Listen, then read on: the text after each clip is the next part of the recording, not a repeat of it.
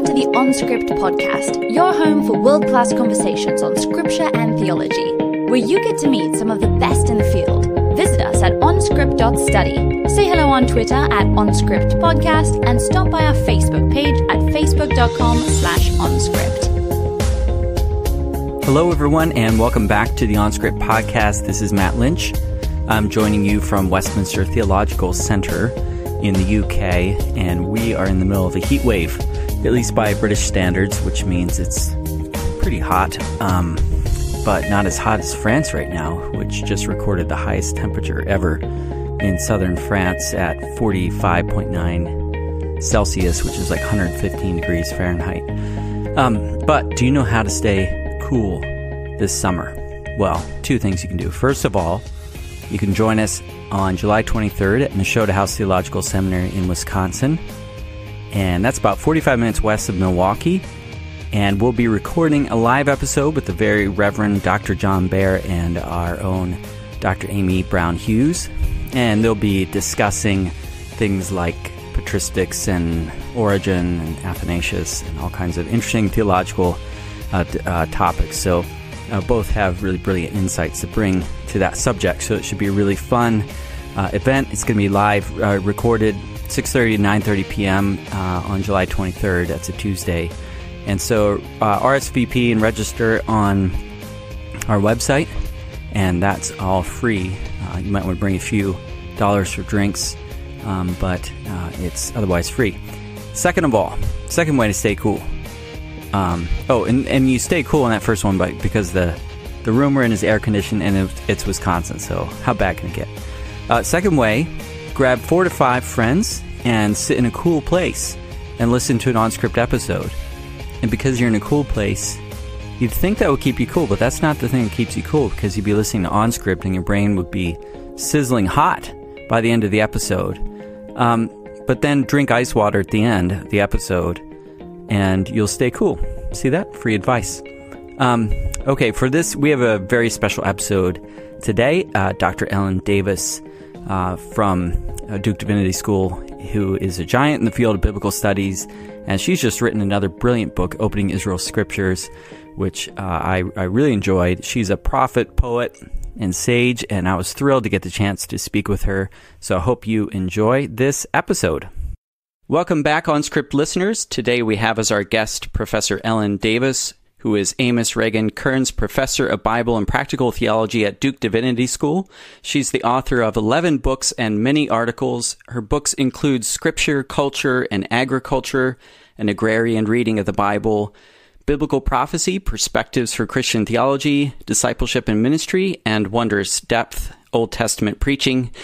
Today we're discussing her newest book, Opening Israel's Scriptures, published by Oxford University Press in just this year, which is a comprehensive theological reading of the Hebrew Bible, Old Testament.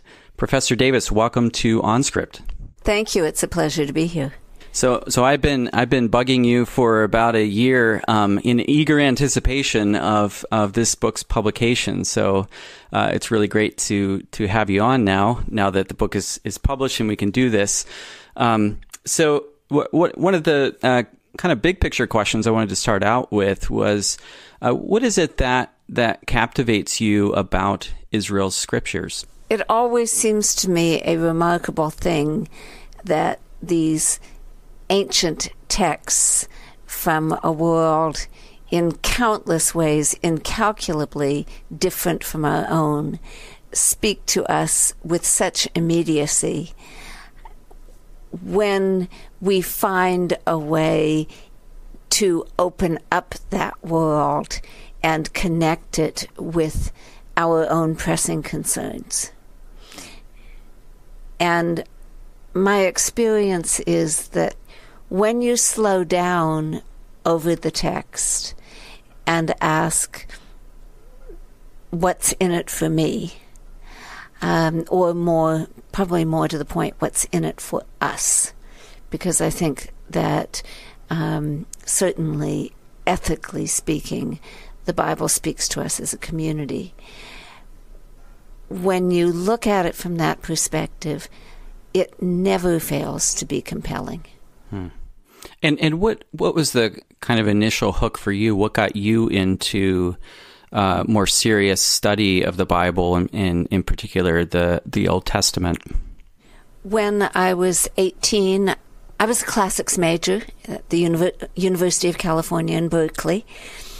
When I was 18, I spent my junior year in Jerusalem at the Hebrew University, and the first thing we did was study Hebrew, which I found utterly compelling, and then just studying the Bible with excellent teachers in the land in which it was written, and the Bible is very much oriented to that specific space.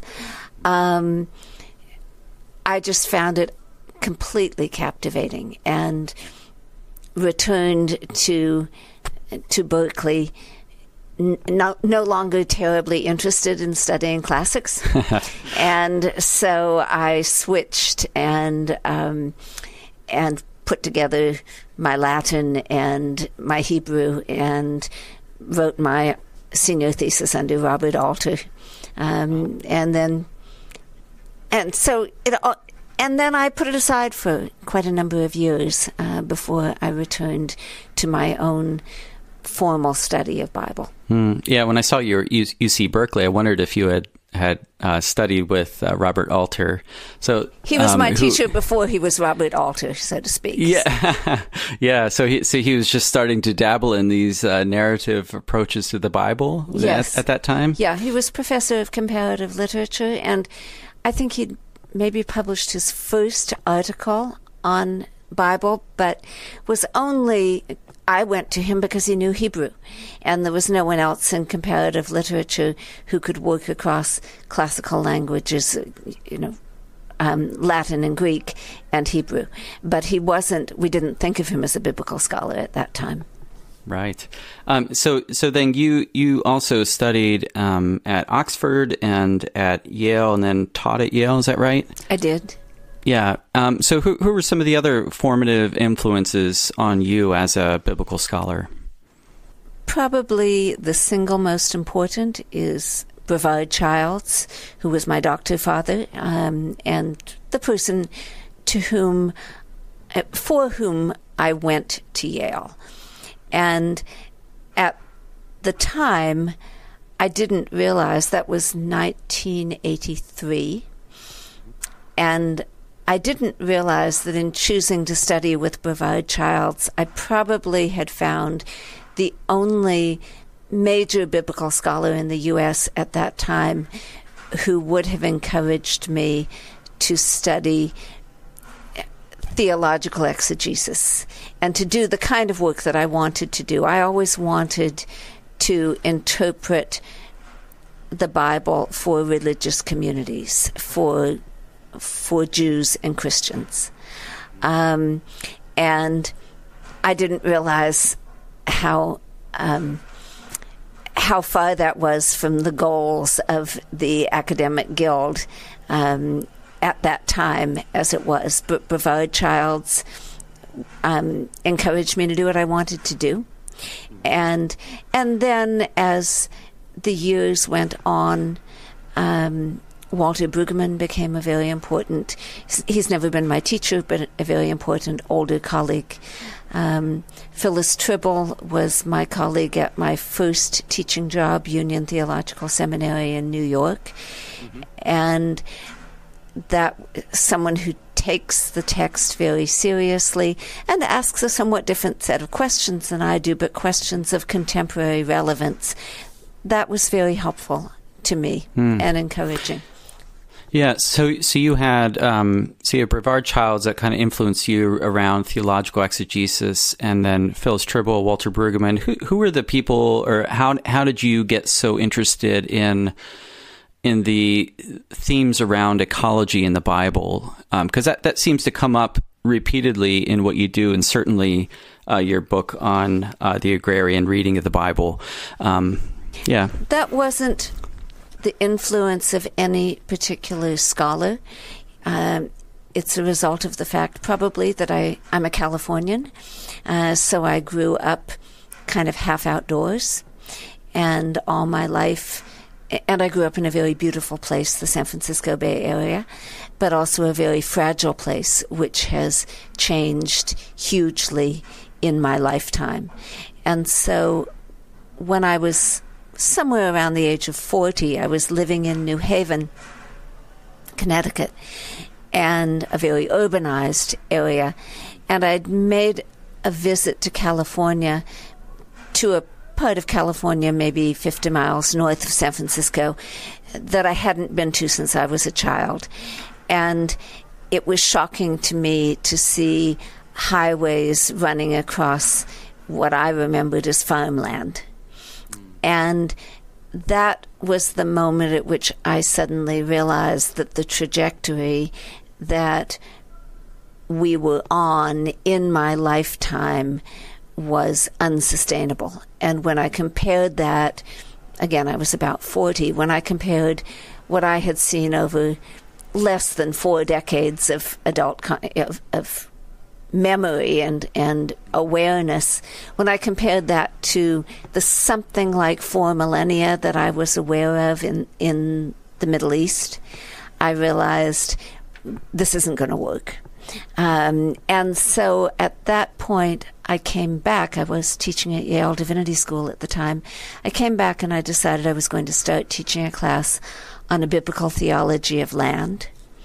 I also called it biblical ecology, not knowing really what either one of those things meant, but figuring that I would just explore it and see what happened. And I began teaching that course thinking I would have to select very carefully to find texts that spoke to land issues, ecological issues.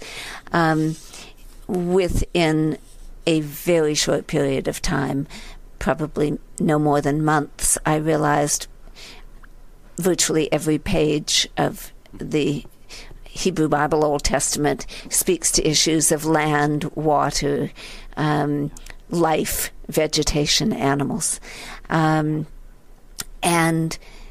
so that really began to change the focus of my teaching. No one had taught me to pay attention to things like that before. And actually, I should also say that my students noticed it even before I did. I was teaching the introductory course, year-long course, and one of my doctoral students, we were making up the midterm exam, and one of my doctoral students said, well, you need to ask a question on land. And I said, why? And he said, because you speak about it every lecture. And I was not conscious of speaking about it. And this was before we were really thinking about, this was around 1990, it was before we were thinking about agricultural issues, and the depredations of industrial agriculture. But I quickly realized that the point of connection between Hebrew Bible and contemporary concerns, it had to have something to do with agriculture, even though I didn't know much about what that meant. And I went to the undergraduate soil sciences section of the library at Yale, because I knew the graduate library would be beyond me in that area, but I could manage the undergraduate library. And so I just read the shelves. And as I was scanning the titles, there was one that grabbed my attention, and it was called Meeting the Expectations of the Land. And I thought, at some inchoate level, I thought whoever came up with that title understood how the Bible thinks about land. And it was by Wes Jackson, and it was a collected essays and edited by Wes Jackson and Wendell Berry and Bruce Coleman. And shortly thereafter, I met Wes Jackson, and then I began working with him, and then through him, I met Norman Wurzba and Wendell Berry, and they then guided me and told me if what I was writing and thinking and saying made sense and helped me see how it made sense in terms of all kinds of things I, of course, knew nothing about whatsoever. I'd like to turn toward your book, Opening Israel's Scriptures. So the title to that book gets at something that I've already heard in this interview, which is that you're speaking to two different audiences in a way, or that you're reading with a view toward both Christian and Jewish audiences, and I just wondered if you could talk about holding those two together as a biblical scholar. Do you feel like you're always directing to one audience or another, or is it primarily you're speaking with one voice to the same readership, or how do you think about the interaction of those two? It's a way of integrating something in my scholarship that I have been really working on since I was an undergraduate.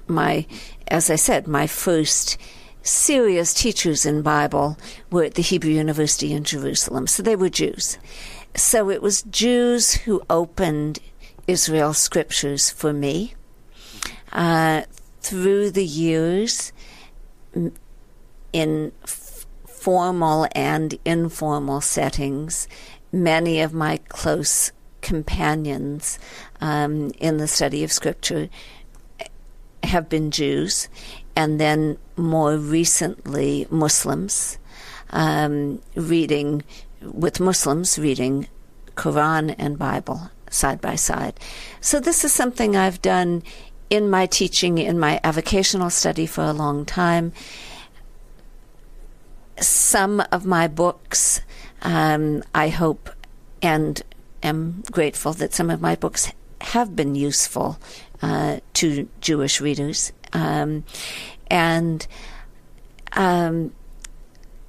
So no, I feel that I don't need to apologize for reading as a Christian. But I do feel that I need to be self-conscious that I read as a Christian. And so I do try to show connections between my readings and New Testament, the text of the New Testament, and also Christian theological readings. And at the same time, to a much lesser extent, my readings are informed by the relatively little that I know about Jewish interpretive tradition. But I want to open that door. And because I do a fairly close reading of text, it seems to enable some Jewish interpreters in my acquaintance to do their work, which is a different kind of work than mine. Yeah, that's something that really came out in the book. Was you're doing this kind of big picture look at the Old Testament, but at the same time you have these close, careful readings of particular texts at times. And you're able to follow the trajectories of those texts into the Christian tradition and Jewish tradition. And I wanted to ask you about another thing that you're holding together, and this comes out in the intro to the book, and that is critical biblical interpretation, so kind of critical scholarship, and then also a theological interpretation of the Bible. How are you bringing those two things together? They're often held apart or seen to stand in tension or even in contradiction with each other.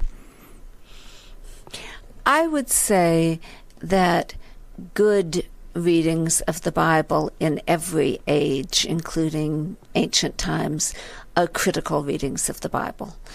My understanding of what a critical reading is a reading that is self-aware, that recognizes the assumptions, the presuppositions that one is making, and is forthright about those, and also recognizes the complexity of the text, the open-endedness of the text. It seems to me there's nothing less critical than trying to identify a single right forever reading of the Bible. And it's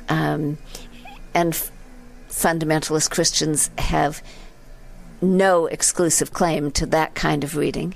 Many academic readers also look for the single monolithic reading of a text, which seems to me ultimately is an uncritical reading, because it does not allow the text to be as complex as, in fact, it is.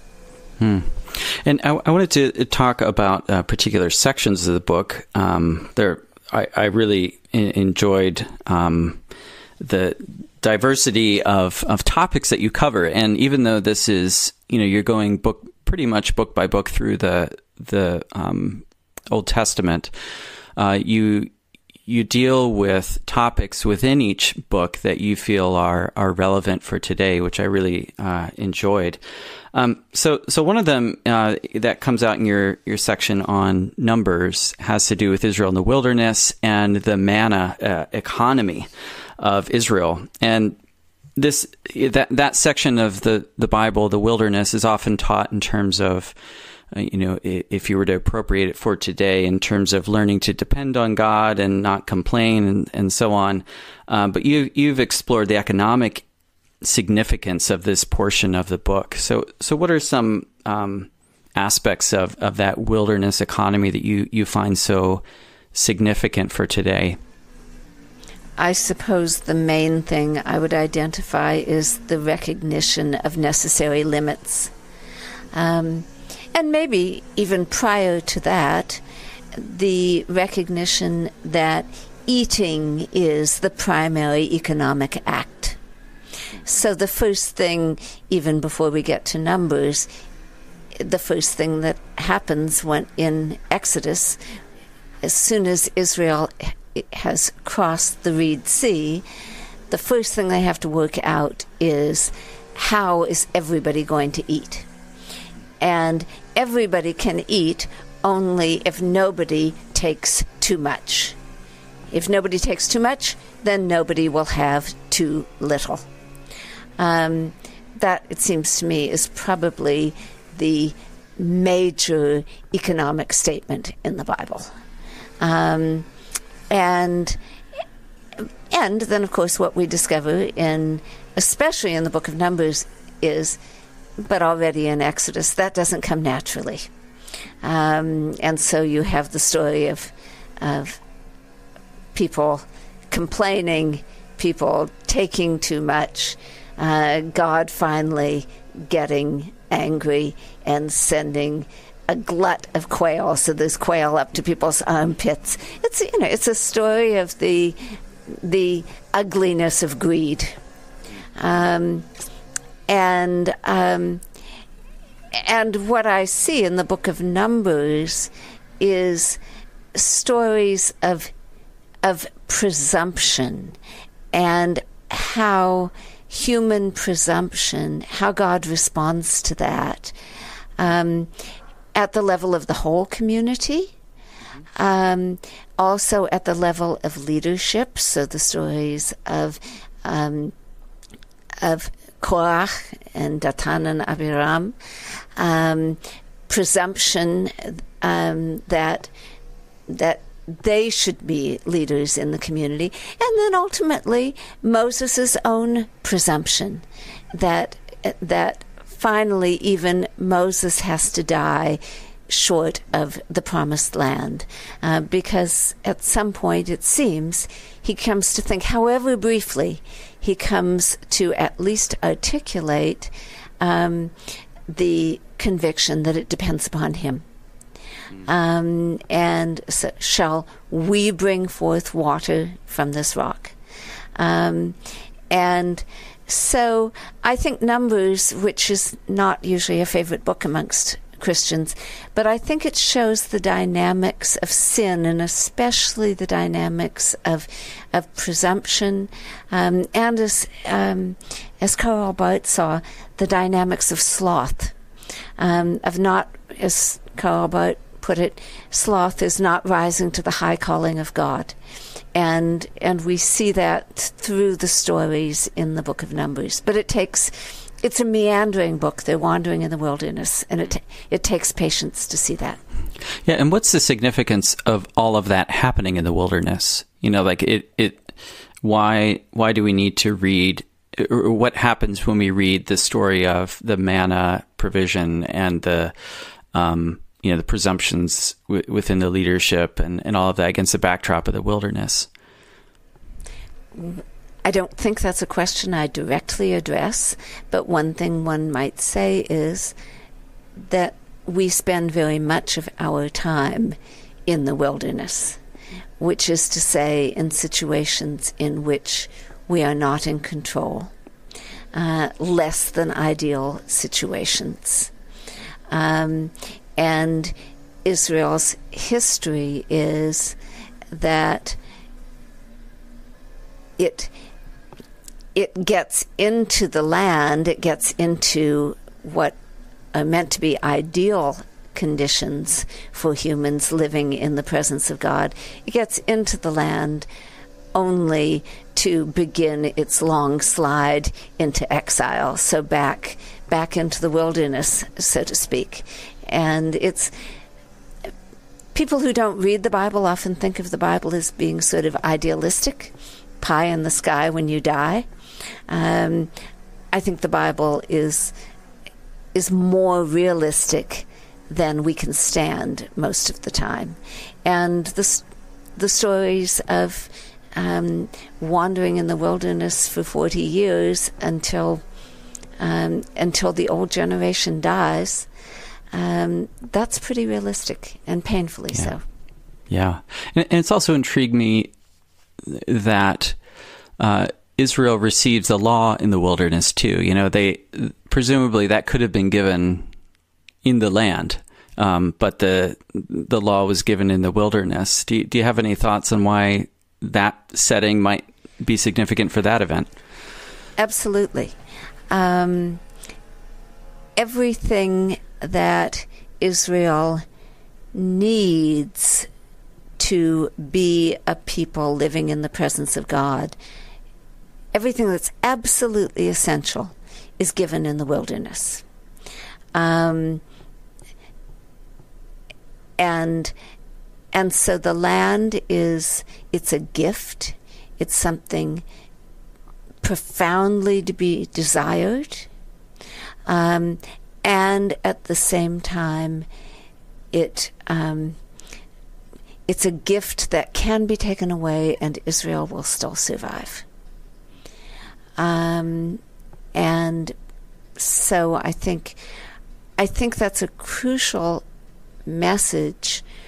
Certainly, Jews have understood that to be a crucial message for their own survival. It has not taken away the intense desire to be in the land and the recognition that the full performance of Torah is only possible in the land. Torah is always aiming at the land, and yet recognizing the conditionality of the land. And I think that's a message that Christians need to reckon with also. The Bible is more aspirational than it is an expression of contentment. And that's something that I think both our theological traditions have to reckon with seriously. Aspirational in the sense that it's written from the perspective of people longing for another reality or more fuller reality.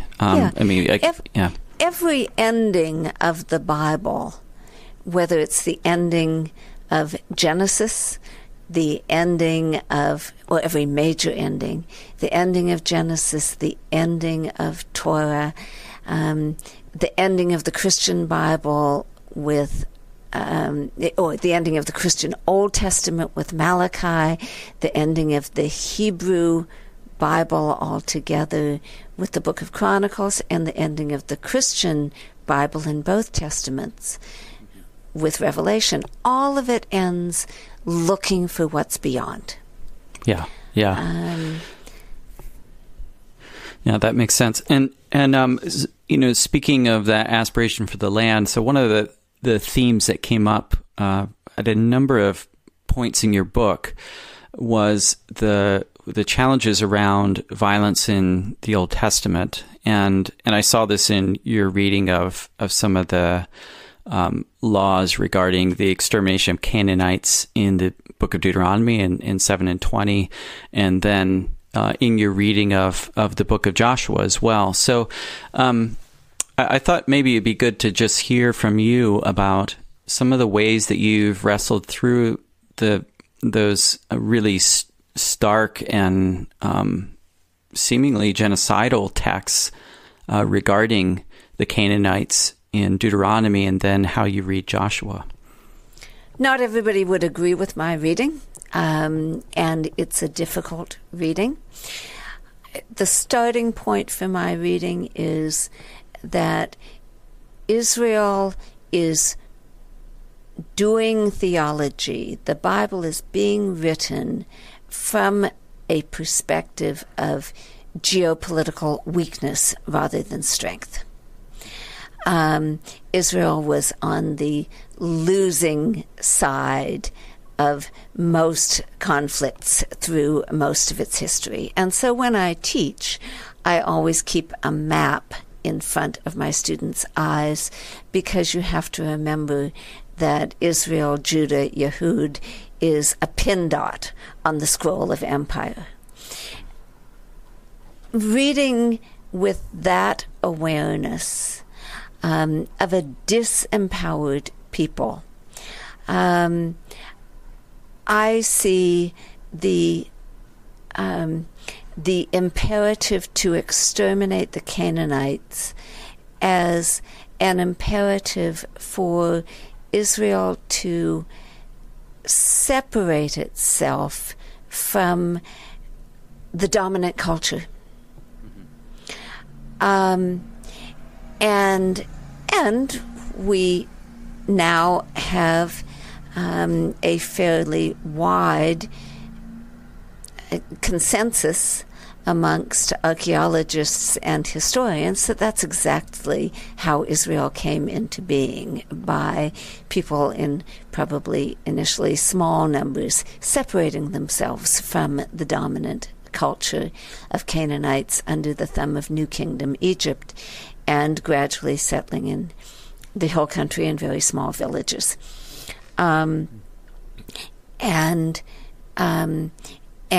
a new kind of religious awareness emerging and being a strong part of the impetus for that. And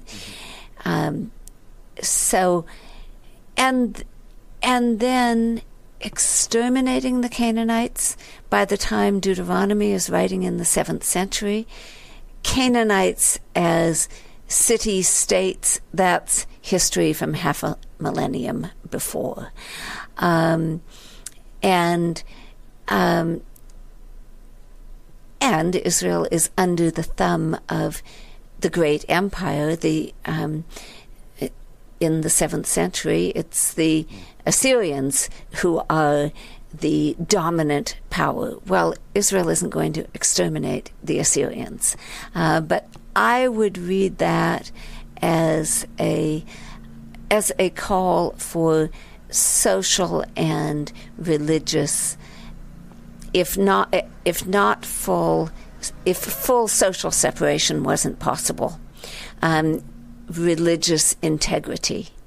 And again, I would see something like the Book of Esther in the period of the Persian Empire. I see that as a kind of fantasy, what would it be like if if history were turned on its head and suddenly everybody wanted to pretend to be Jews because it was safer? What would it be like if Jews had swords in their hands instead of at their throats, in somebody else's hands? Just imagine that. And these books are giving you certain hints that this is a kind of historical fantasy, a kind of countertale. Yeah, your section on Esther was interesting in all the hyperbolic elements that you bring out in that story that suggest a particular genre designation. I can't remember what you called it, but kind of Alaska, I think. Probably. Yeah, and you have this pole that Haman is hanged on, that he set up for Haman, and it's 75 feet high. That's a heck of a pole. And in a number of other elements in the story that are ways the author is hinting to you that this is meant to be read in a particular way.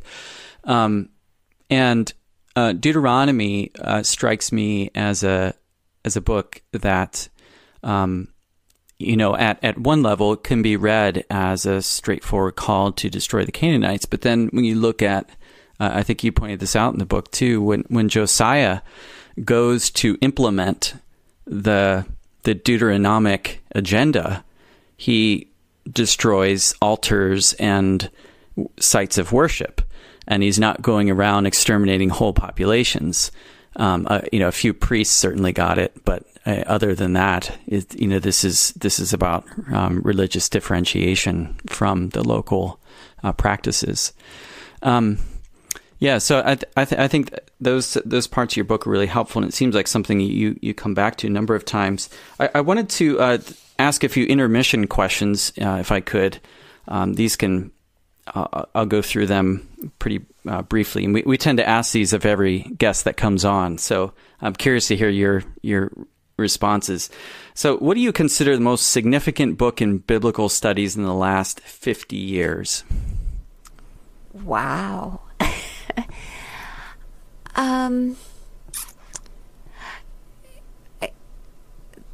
That's an impossible question.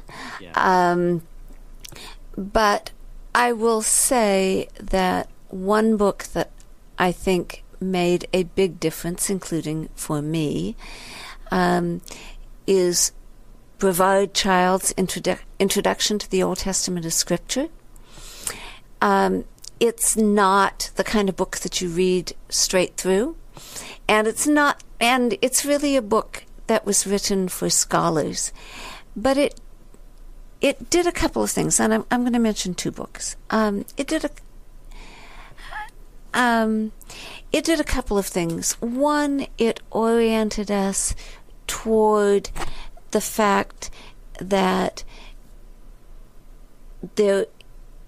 it still makes sense and it's still imperative to think about the Bible as Scripture.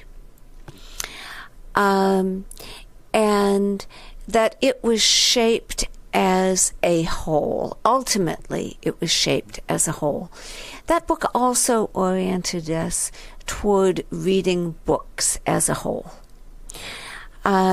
I think that is one of the crucial moves that's happened in biblical studies, moving away from more atomistic readings of Scripture or more thematic readings of Scripture, looking for, of course, it makes sense to look for threads that run all the way through, but reminding us that Scripture is organized by books and those books have a shape. That was hugely influential, probably the way in which Brevard Childs most influenced me as his student and later his colleague. The other, here it's very hard to identify one book from someone who's written so many, but I think that Walter Brueggemann has had an unquestionably enormous impact upon the way especially Christians read Scripture, much less so amongst Jews. And so one could pick any number of his 120 or so books, but I would say that the prophetic imagination, and one that I returned to most recently in an essay, The Land, which was written in 1978, I believe, 78 or 79, so a biblical period of about 40 years ago. And that's where he's really beginning to move to a new kind of critical thinking, and is looking at the significance of land, which, to my view, is one of the most crucial moves that has been made in rethinking how we read Scripture. He's not doing it from an ecological perspective, but he is doing it in both of those books, The Land and Prophetic Imagination. He's doing what he's continued to do all through the years, reading with his eye trained on questions of power. And that's very significant. Yeah, excellent. What's one idea in biblical studies that you think needs to die? The idea that theological questions can be taken out of consideration of the Bible and you have much of anything left. And also the idea that religion, theology are separate concerns from political concerns, economic concerns, that we can read the Bible. I guess I'm giving you more than one answer. Several things have to die. The idea that we can read the Bible as individuals, that it's just about God and little me. It's inevitably produces poor readings. Are you able to pinpoint a defining conversation that you've had over your years of teaching the Old Testament? Not a single conversation, but a sort of extended moment. In 1996, I was beginning to teach at Virginia Theological Seminary. And that year, my first year there, I had in my Old Testament interpretation class 2 bishops from East Africa, bishops who later became archbishops, Emmanuel Kolini of Rwanda and Emmanuel Dengbol Yak of Sudan and South Sudan. They were what in the Episcopal Church we call baby bishops at the time, but they had left dioceses in very acute traumatic situations. Again, it was 1996. It was 2 years after the genocide in Rwanda, and it was in the height of the genocide in what was then Sudan. There was no South Sudan. And these bishops had left not only their dioceses, but they had left their families to come and study Bible, and both of them to study at Virginia Seminary. But for both of them, Bible was their priority, especially Bishop Daniel from Sudan. He said, "We live in the Old Testament. My people need to know their story." And so I was at that point, I was about 10 years into my own teaching, so enough to make some decisions, some informed decisions. And I realized that if what I said as the lecturer didn't make any difference to those 2 people, then how much could it really matter? So it sort of forced me to think about the question that I hope is in the background of every one of the essays in this book. So what? Why does it matter? Why should we read carefully? And I will never forget eventually Archbishop Daniel, then Bishop Daniel, saying to me, I've never before read the Bible critically. And to hear that from someone who had probably, before coming to Virginia Seminary, no more than a few weeks of formal theological education, and who had never been to a school that was not destroyed in the time that he was there. So perhaps had never completed a year of schooling without interruption. To hear him speak about what it meant to him to study the Bible critically made me think about what does it mean to read the Bible critically. And it certainly for him did not mean that sorting out J, E, P, and D in a definitive way. Yeah. That was not going to be very helpful to his people. Yeah. I was going to ask what he meant by reading critically. What do you think that meant for him? I think it meant, as I said before, recognizing the complexity of it, recognizing that there are ways to connect the Bible responsibly to our own lives, but there are better and worse ways to do that. And through many years then subsequently of teaching in Sudan, what I learned was that the missionaries taught people who were converting to Christianity, they taught them to read the Bible purely as individuals looking for the salvation of their own individual soul. And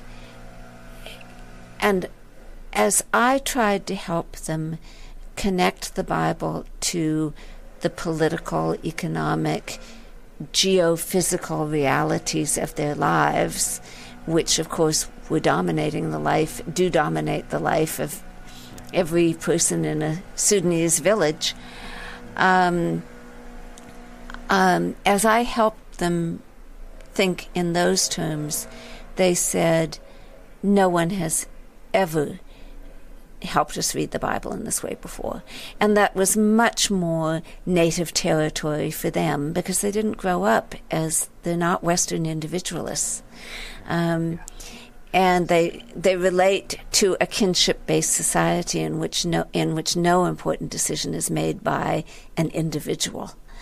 But thinking about what those Iron Age accounts given in the text, how those relate to 20th, 21st century situations, and how to draw the lines of connection in responsible ways.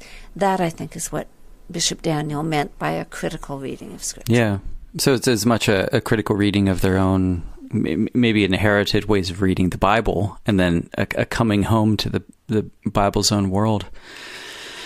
We're running short on time. There's one other section I just wanted to ask you about, and that is lament. We were just at a poetry conference in Durham here in England, and that was a topic that came up on a number of occasions, including in your own paper. And it's in many ways still an unfamiliar practice in large parts of the church, despite, I think, efforts to recover or discover lament. So what do you think is the wisdom and need what's the wisdom of lament, to use the phrase you use in the chapter? What's needed that lament gives us in the church? I think lament is one step on a very long journey toward healing. And psychic healing of the community. Lament, as we see it in the Psalms, as we see it in prophets, in the book of Lamentations, of course, as it runs through the New Testament, and especially prominent in the book of Revelation, but also Jesus' cry from the cross and so on. Lament it doesn't aim at a solution to a problem. It aims at the articulation of pain, physical pain, social pain, spiritual pain, with the conviction that this is not just whining, but meaningful communication, that someone is listening, and that someone who is listening is an audience composed of both humans through the generations, and God. God is listening. God is not always fixing in the immediate, but somehow that awareness of being heard, of being cared about, of being suffered with. I think lament aims in part at compassion, at suffering with. And there is healing in that.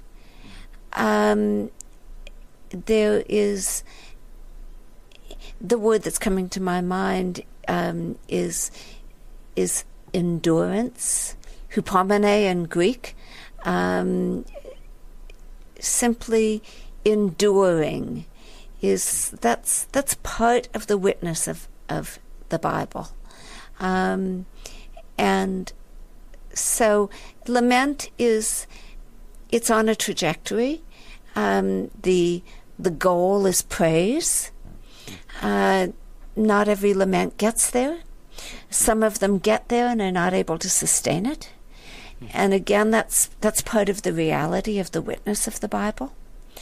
But that the Bible equips us to articulate that pain and gives us so many different ways, so many different settings in which that articulation is appropriate. That's a crucial wisdom that I think we have too easily forfeited. At least Christians have forfeited that too easily in our liturgical lives.